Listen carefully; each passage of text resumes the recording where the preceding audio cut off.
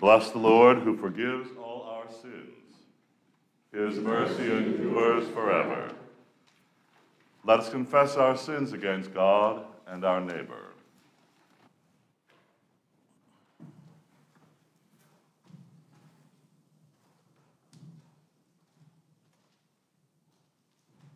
Most merciful God, we confess that we have sinned against you in thought, word, and deed, by what we have done and by what we have left undone. We have not loved you with our whole heart. We have not loved our neighbors as ourselves. We are truly sorry, and we humbly repent. For the sake of your Son, Jesus Christ, have mercy on us and forgive us, that we may delight in your will and walk your ways, to the glory of your name. Amen. Almighty God, have mercy on you. Forgive you all your sins through our Lord Jesus Christ. Strengthen you in all goodness, and by the power of the Holy Spirit, keep you in eternal life. Amen. Lord, have mercy. Christ, have mercy.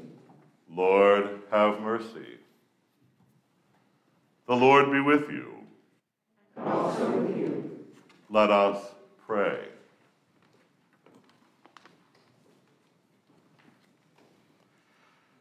Gracious Father, whose blessed Son, Jesus Christ, came down from heaven to be the true bread which gives life to the world, evermore give us this bread, that he may live in us and we in him, who lives and reigns with you and the Holy Spirit, one God, now and forever. Amen.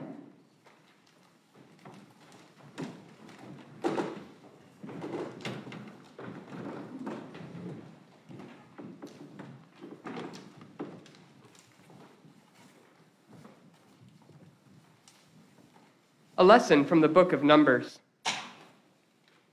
From Mount Hor they set out by the way to the Red Sea, to go around the land of Edom. But the people became impatient on the way. The people spoke against God and against Moses. "Why have you brought us out of Egypt to die in the wilderness? For there is no food and no water, and we detest this miserable food." Then the Lord sent poisonous serpents among the people, and they bit the people, so that many Israelites died. The people came to Moses and said, "We have sinned by speaking against the Lord and against you. Pray to the Lord to take away these serpents from us." So Moses prayed for the people, and the Lord said to Moses, "Make a poisonous serpent and set it on a pole, and everyone who is bitten shall look at it and live." So Moses made a serpent of bronze and put it on a pole, and whenever a serpent bit someone, that person would look at the serpent of bronze and live. The word of the Lord. Thanks be to God.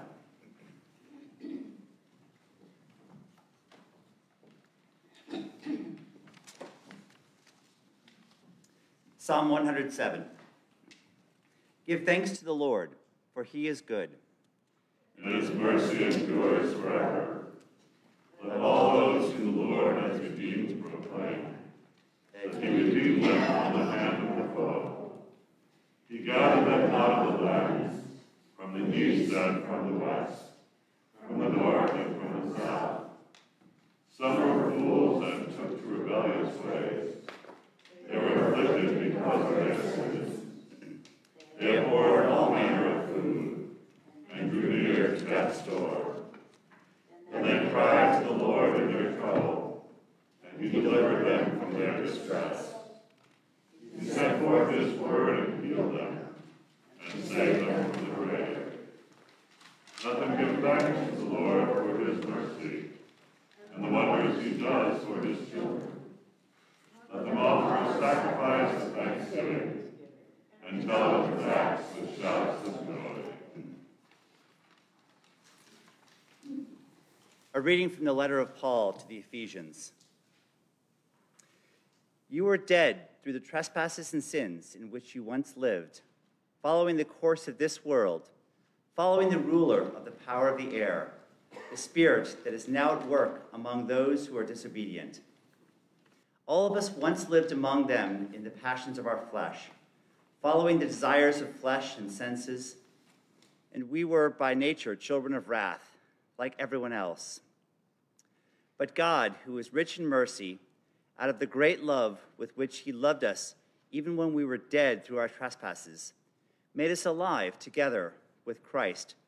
By grace you have been saved, and raised us up with him, and seated us with him in the heavenly places in Jesus Christ, so that in the ages to come he might show the immeasurable riches of his grace in kindness towards us in Christ Jesus. For by grace you have been saved through faith, and this was not your own doing. It is the gift of God, not the result of works, so that no one may boast. For we are what he has made us, created in Jesus Christ for good works, which God prepared beforehand to be our way of life. The word of the Lord. Thanks be to God.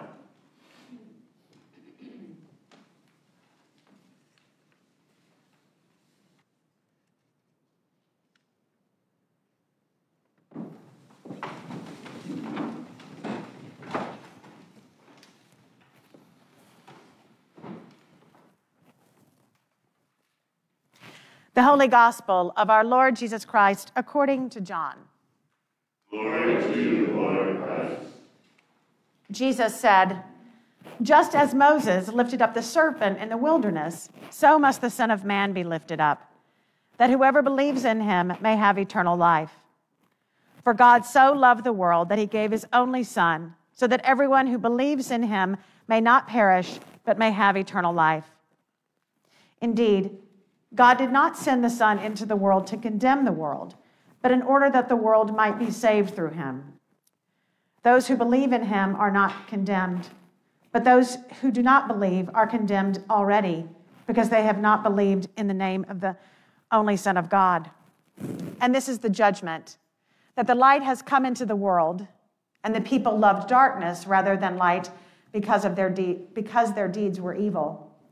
For all who do evil hate the light and do not come to the light, so that their deeds may not be exposed. But those who do what is true come to the light, so that they may be clearly seen that their deeds have been done in God." The Gospel of the Lord. Praise to you, Lord Christ.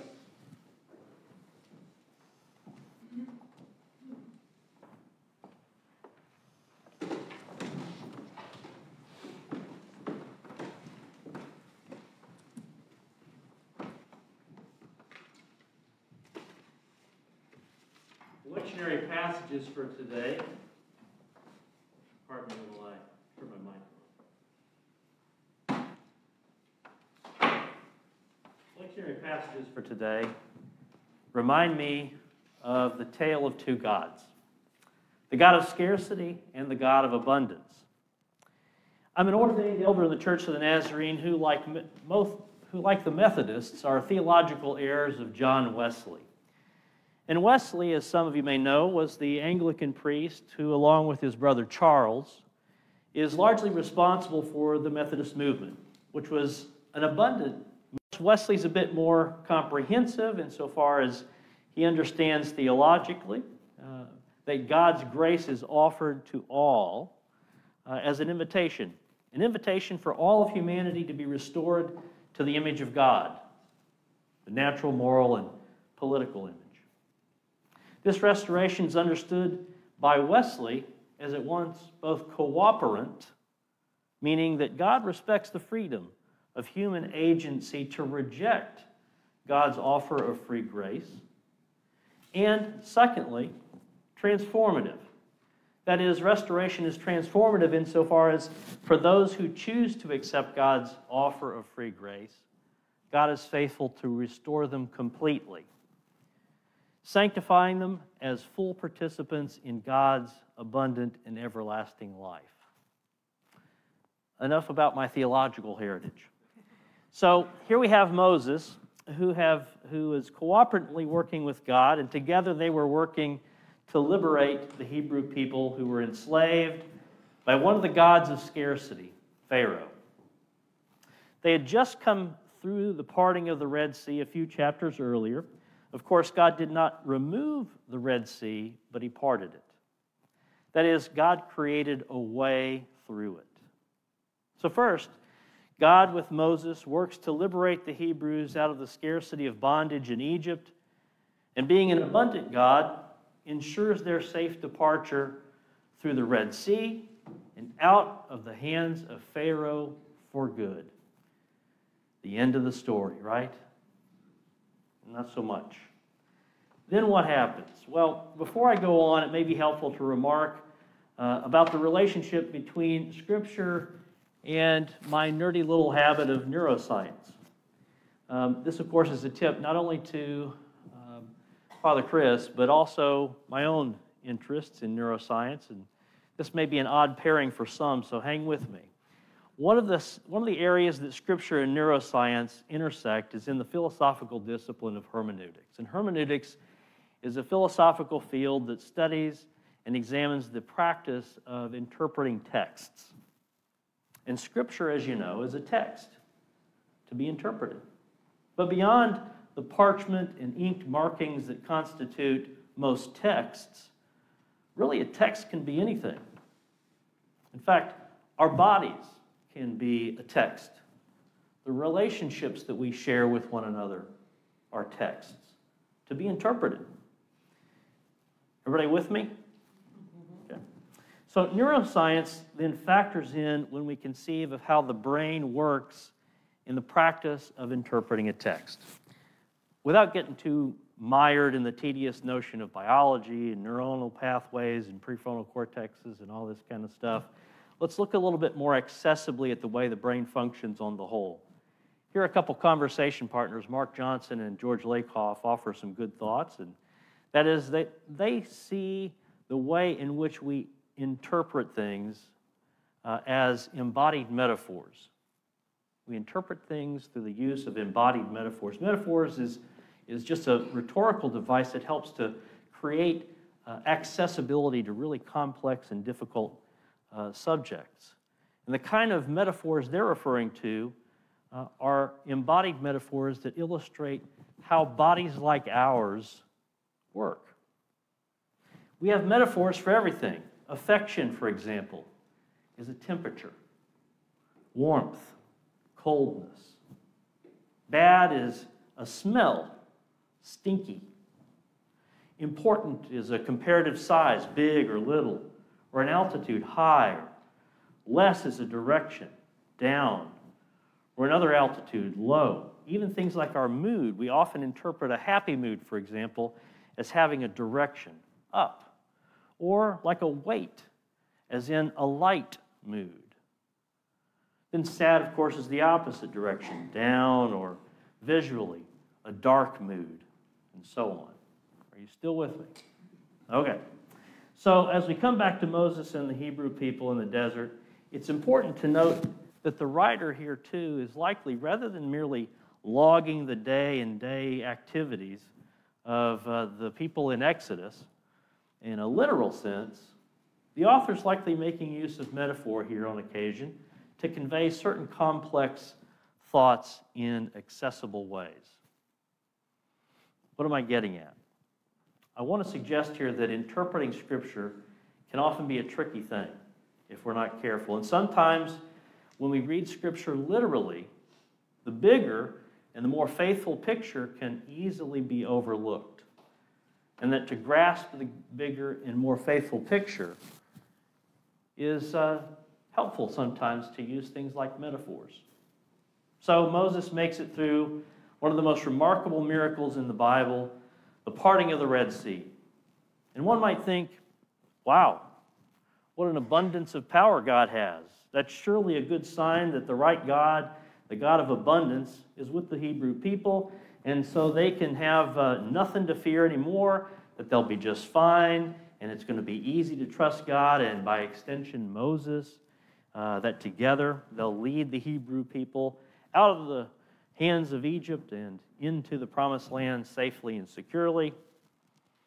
But of course, that doesn't actually happen either. What happens? The God of scarcity slithers its way in and the people start to complain. Of course, complaining is not necessarily a bad thing. It is, however, a matter of how one complains that seems to make all the difference. My favorite preacher is an old Southern preacher by the name of Fred Craddock. Won't get many people like Fred. If you have a chance to listen to Fred, he's easily accessible. Some of his old sermons on YouTube. Lovely, lovely guy. And Fred used to say, there's no frequency on earth that can make a child's whine soothing to the eardrum. And I can imagine that God understood this quite well. The Hebrews started to whine. Of course, we have a few centuries now on the Hebrews. So in our contemporary setting, we can look back and sort of roll our eyes at the Hebrews maybe and say things like, come on, read the room, Hebrews. God's on your side. Quit the complaining. But let's think about this a little bit more critically through our contemporary lens. So I'll have a confession here. The confession is I don't have any snuffy stories. I do think that John Brown can be a useful character, however. For those who know, John Brown was an abolitionist, and he was passionate, and some may say perhaps a little too passionate, about freeing slaves.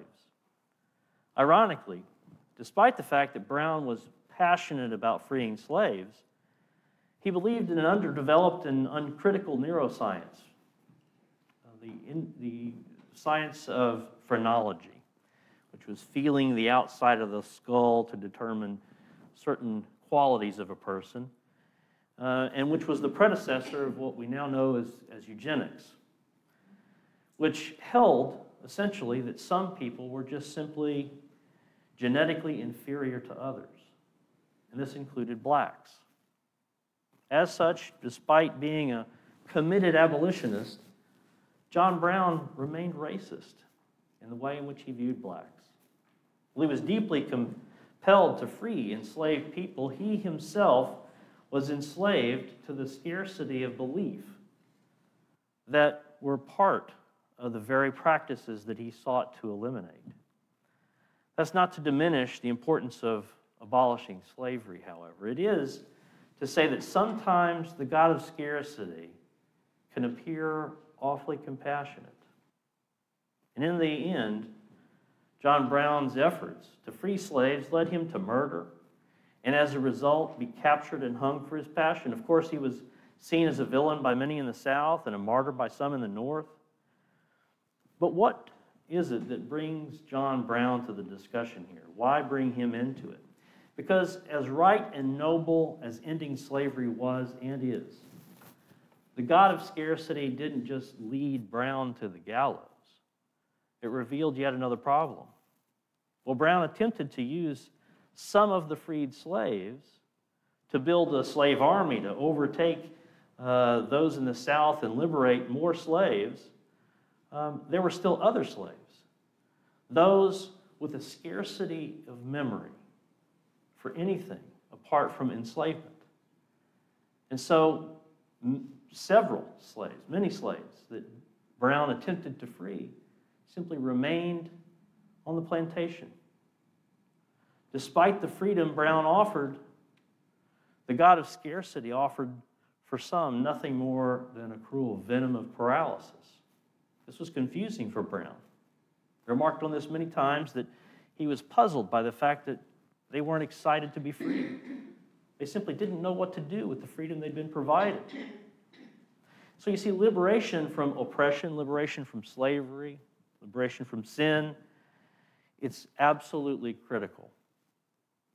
Yet, without the God of abundance to provide the hope and possibility for what liberation is for, what it means, for example, to flourish, the freedom that we're offered may be little more than a dirty trick at the hands of a cruel God, the God of scarcity. Similarly, even though God had liberated the Hebrews from slavery in Egypt and fed them along the way, challenges remained. Because the God of scarcity had held the Hebrews for so long, they were easily given to doubt, with good reason. It's entirely understandable that they would have questioned God and his abundance, for fear that God was tricking them, bringing them out into the desert to destroy them. They were tired of walking. They were tired of the food. They were irritable. At times they were confused. They were frustrated and likely in need of a really nice nap. So what's next? What happens next? The serpents get loose, right? Here come the poisonous serpents with their Make Egypt Great Again hats and their Build Back Babel banners and T-shirts. I'm sure that there was even a Charles Ponzi and a Bernie Madoff or two in the mix. Politicians and grifters, snake oil salesmen, they often show up like snakes, and they worship at the feet of the god of scarcity. And out they came. The serpents having seized on the opportunity to try and catch as catch can. And many of the Hebrews end up getting bit. Some of them even died. But God didn't abandon them. Rather, God offers a solution. And unlike the God of scarcity, unlike the God of fear, the God of abundance has an abundant imagination. And so God sets out to redefine the image of a serpent.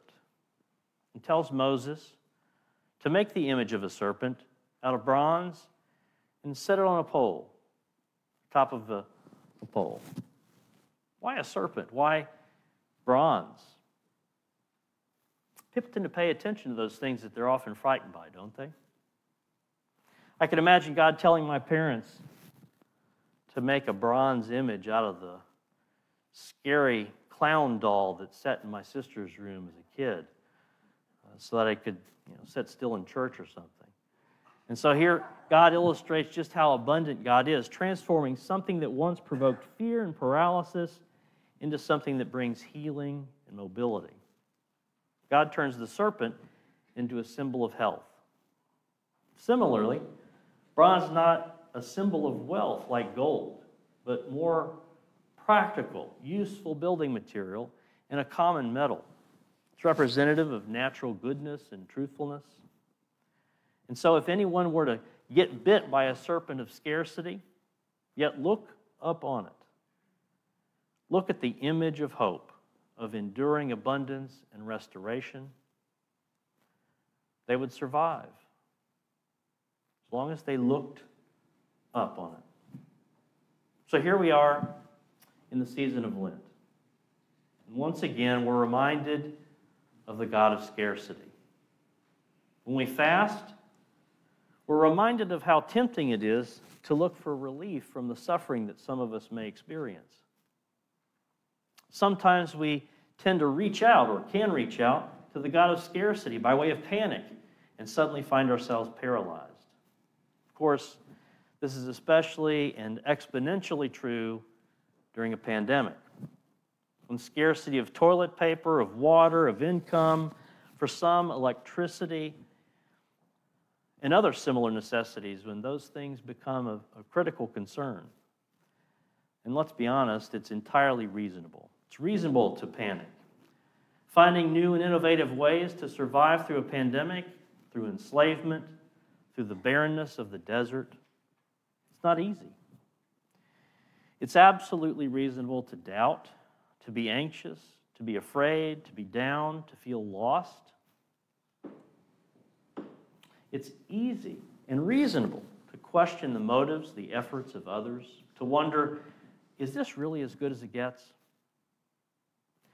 But if this is all that Lent's about, being reasonable, if this is really where the story ends, reminding us of the God of scarcity, that life is often hard, often difficult, if that's really all that there is, perhaps Lent too has become like the poisonous serpent. What other option is there aside from scarcity? If there's more to life than merely survival, merely catch as catch can, what do we do? Where is the God of abundance when we get bit? Just as Moses lifted up the serpent in the wilderness, so must the Son of Man be lifted up. For God so loved the world that he gave his only Son, so that everyone who believes in him may not perish, but may have eternal life. Indeed, God did not send his Son to the world to condemn the world, but in order that the world might be saved through him. When we're low, when we're down, when the snake of scarcity slithers all around, what image comes to mind? Where is the abundance of hope that we seek to find? Maybe, just maybe, we look up.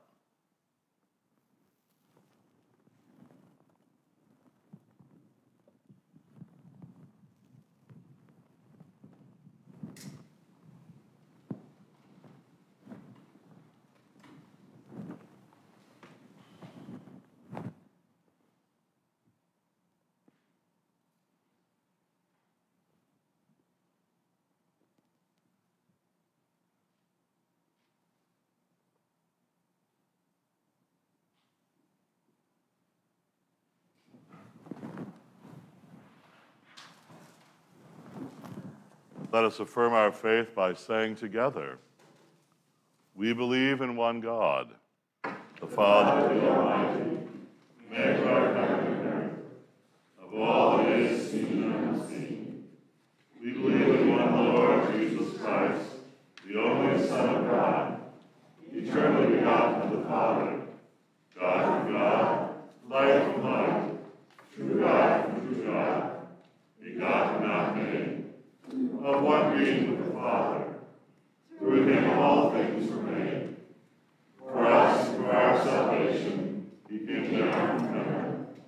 By the power of the Holy Spirit, he became incarnate of the Virgin Mary and was made man. For our sake, he was crucified under Pontius Pilate. He suffered death and was buried. On the third day, he rose again in accordance with the Scriptures. He ascended to heaven, and is seated at the right hand of the Father.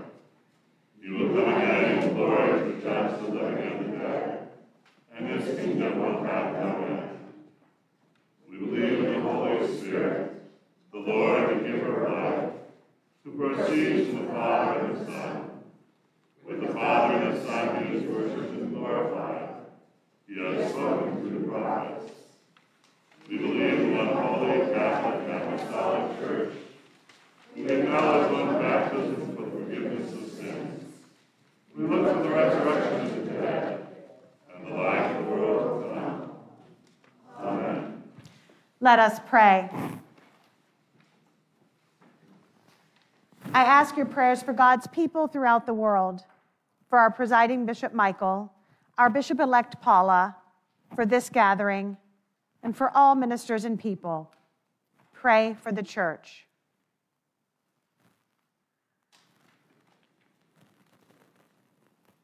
I ask your prayers for peace, for goodwill among nations, and for the well-being of all people. Pray for justice and peace, remembering especially all who serve in the armed forces and their families.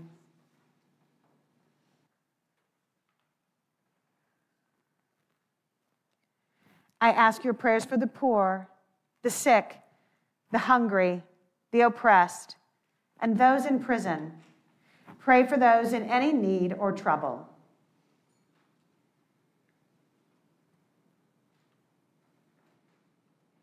I ask your prayers for all who seek God or a deeper knowledge of God. Pray that they may find and be found by God.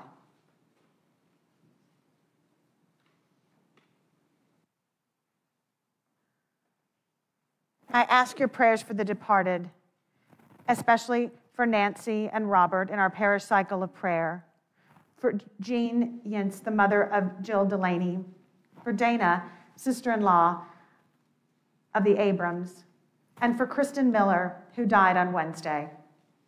Pray for those who have died.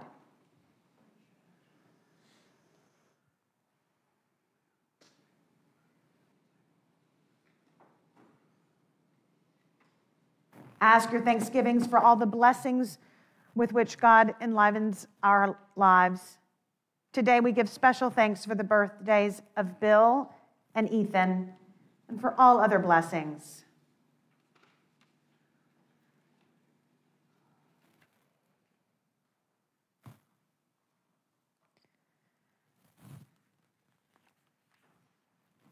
I ask your prayers for those on our parish prayer list. Mary, Elizabeth, Clara. We pray for David, Dawn, and Patty. For Margot, Casey, Christopher, Robin, Nick, Donna, Dylan, Earl, Arden. We pray for Bill, Linda, Susie, Sam, Ann, Barb.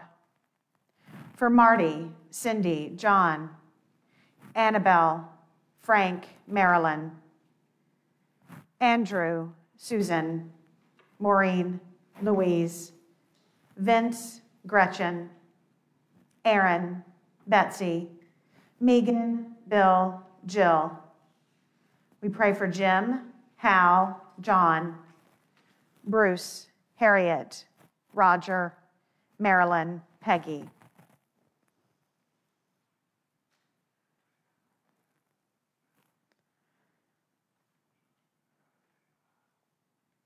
I ask your gratitude for the ministry of Breakthrough, one of the care and compassion ministries this parish supports. Praise God for those in every generation in whom Christ has been honored. Pray that we may have grace to glorify Christ in our own day. Amen. The peace of the Lord be always with you. Also with you.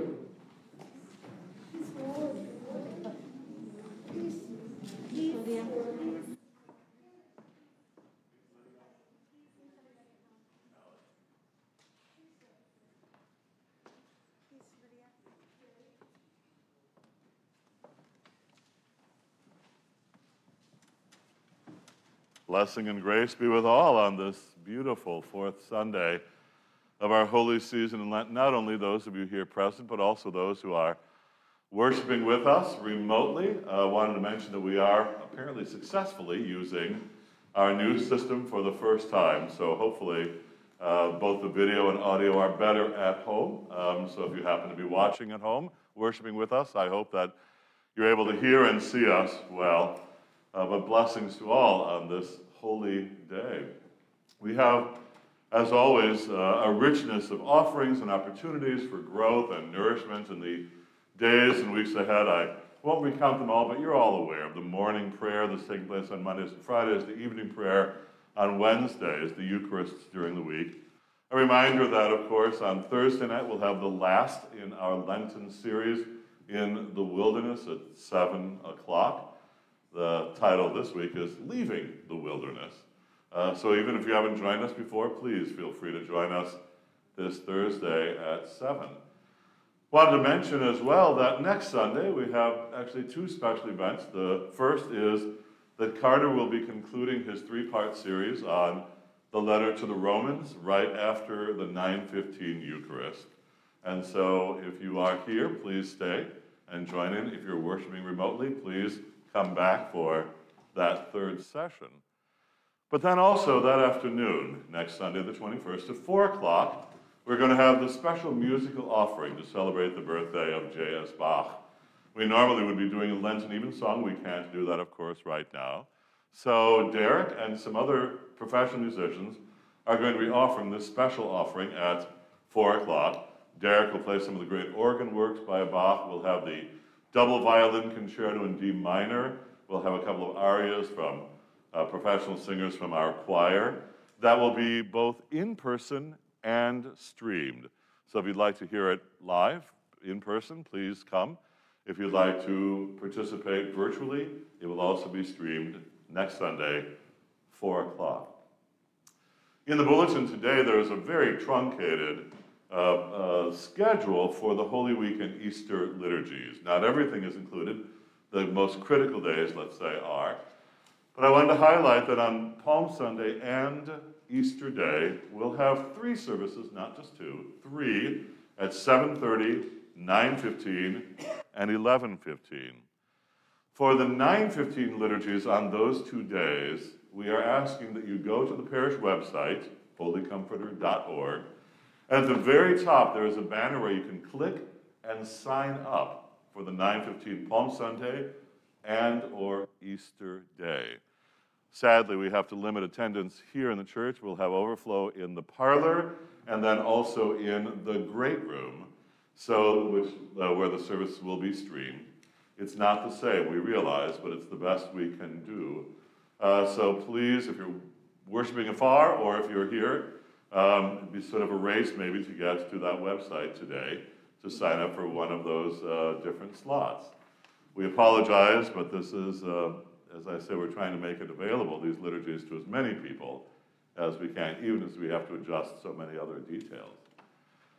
Finally, wanted to thank our preacher today. I know that some of you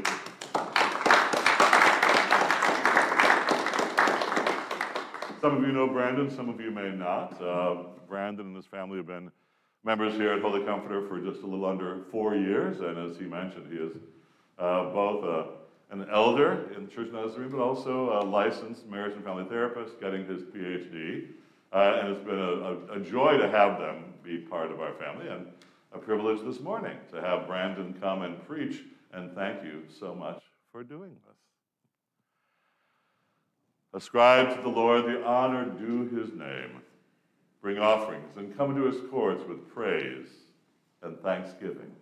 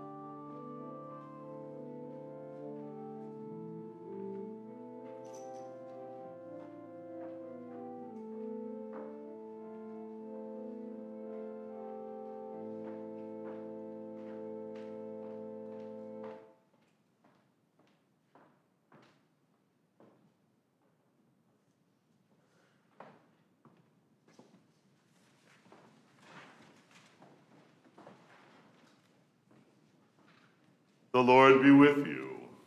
And also with you. Lift up your hearts. We lift them to the Lord. Let us give thanks to the Lord our God. It is right to give God thanks and praise.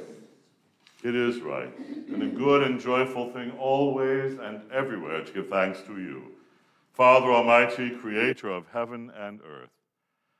You bid your faithful people cleanse their hearts and prepare with joy for the Paschal feast, that fervent in prayer and in works of mercy, and renewed by your word and sacraments, they may come to the fullness of grace which you have prepared for those who love you.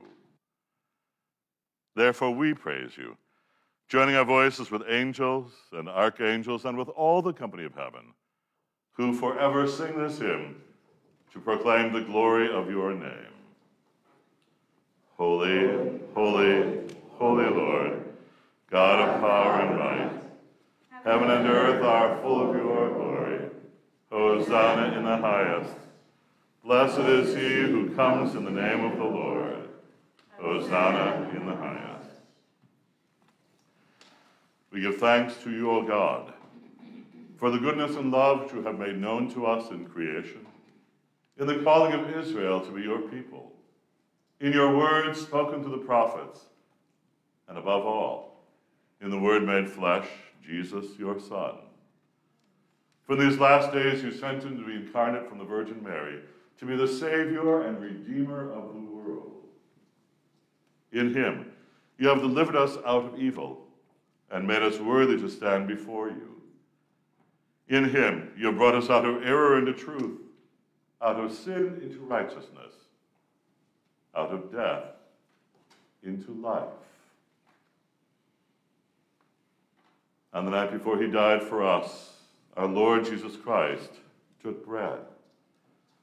And when he had given thanks to you, he broke it and gave it to his disciples and said, "Take, eat. This is my body which is given for you. Do this for the remembrance of me." After supper, he took a cup of wine, and when he had given thanks, he gave it to them and said, "Drink this, all of you. This is my blood of the new covenant, which is shed for you and for all for the forgiveness of sins.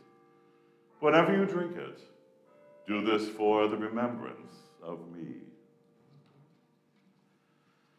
Therefore, according to his command, O Father, we remember his death, we proclaim his resurrection, we await his coming in glory. And we offer our sacrifice of praise and thanksgiving to you, O Lord of all, presenting to you from your creation this bread and this wine. We pray you, gracious God, to send your Holy Spirit upon these gifts, that they may be the sacrament of the body of Christ and his blood of the new covenant. Unite us to your Son and his sacrifice, that we may be acceptable through him, being sanctified by the Holy Spirit. In the fullness of time, put all things in subjection under your Christ, and bring us to that heavenly country where, with the Blessed Virgin Mary, blessed Joseph, blessed Nicodemus, and all your saints, we may enter the everlasting heritage of your sons and daughters. Through Jesus Christ our Lord, the firstborn of all creation, the head of the church, and the author of our salvation. By him, and with him, and in him, in the unity of the Holy Spirit, all honor and glory is yours, Almighty Father, now and forever. Amen. And now, as our Savior Christ has taught us, we are bold to say, Our Father, who art in heaven, hallowed be thy name. Thy kingdom come, thy will be done, on earth as it is in heaven. Give us this day our daily bread, and forgive us our trespasses, as we forgive those who trespass against us. And lead us not into temptation, but deliver us from evil. For thine is the kingdom, and the power, and the glory, forever and ever. Amen.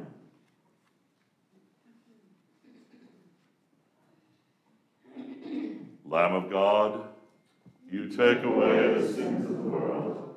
Have mercy on us.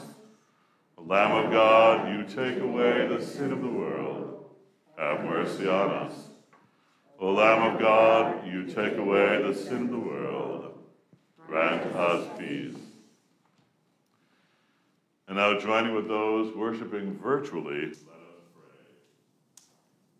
My loving Lord, I believe that you are truly present in the blessed sacrament of the altar.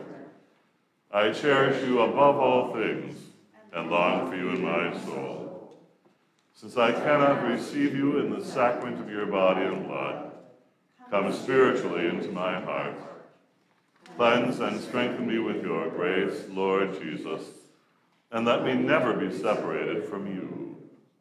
May I live in you and you in me, in this life and in the life to come.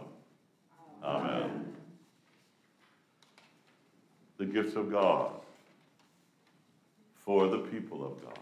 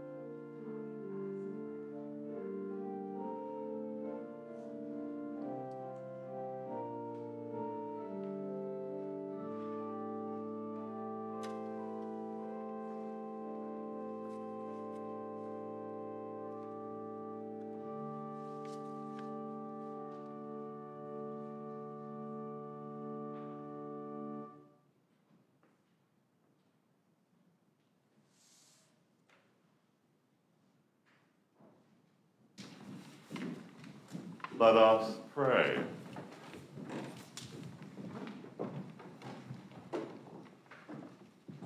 Father in heaven, whose church on earth is a sign of your heavenly peace, an image of the new and eternal Jerusalem, grant to us in the days of our pilgrimage that, fed spiritually with the living bread of heaven and united in the body of your Son, we may be the temple of your presence, the place of your glory on earth, and a sign of your peace in the world.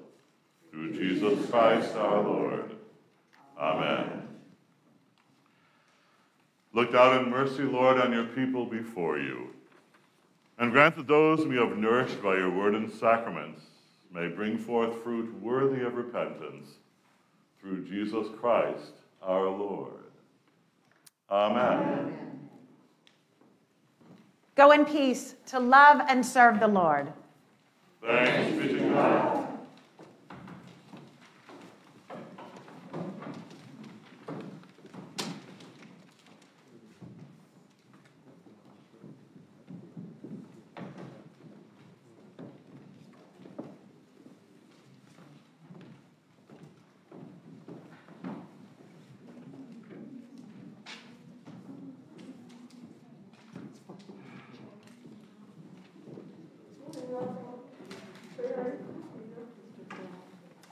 So, I gave you a book. Yeah, and it's the first one she wrote in the series. And also, just by chance, the one I have